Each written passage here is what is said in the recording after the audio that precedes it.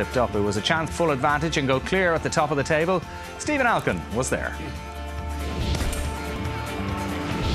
Second from top against second from bottom, but the gulf couldn't be greater as Rovers looked to extend their impressive title credentials. They were denied here by Mick Daly's block on Gary Twigg. Drogheda United hardly figured in the first half. Their first goal attempt created by the former UCD player Pete McMahon. Paul Crowley's looping header hardly troubling Alan Mannus in the Rovers' goal. Maybe it was the warm weather, but the pace of the game was dreamlike early on. The best chance for the Hoops created by James Chambers and Stephen Bradley. Gary Twigg's radar just a little off. Chambers was getting forward from right back to good effect, and his dangerous cross was cleared by Corie Treacy. From the corner, Aidan Price header flashed past the far post. Rovers getting closer. The game improved in the second half. Paddy Kavanagh's shots singed the fingers of former Rovers keeper Robert Duggan. Rovers definitely injected extra pace, and the cross coming up here by Chambers picked out Billy Dennehy. He almost put Michael O'Neill's side in front.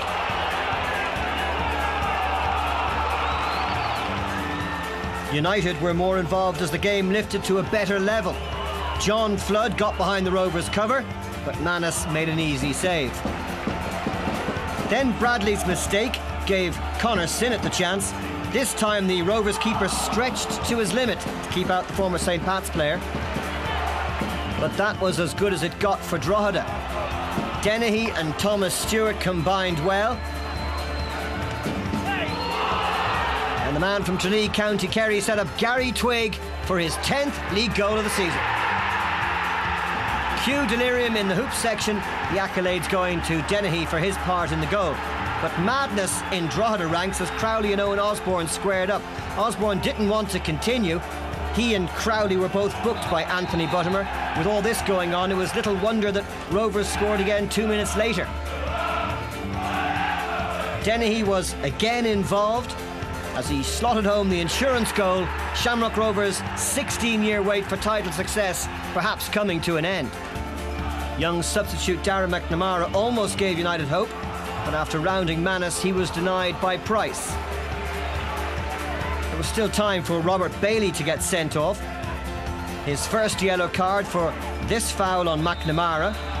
Harsh card, really.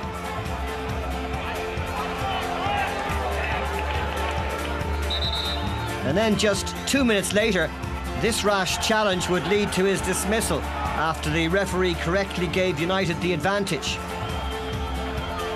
Nothing came of the resulting move, but eventually Bailey had to go and Rovers were left to play out the final 8 minutes with just 10 men.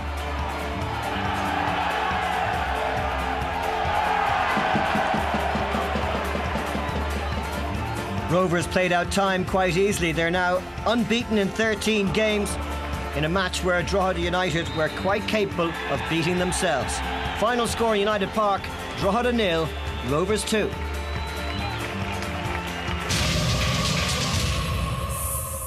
Overall performance was okay. 10 minutes of madness, and you know, teams like that will punish you big time, you know. I thought we had played quite well in the first half. We maybe didn't create as much as what we would have liked given the possession that we had, but we passed the ball well. Second half we started well. We increased the tempo a wee bit more.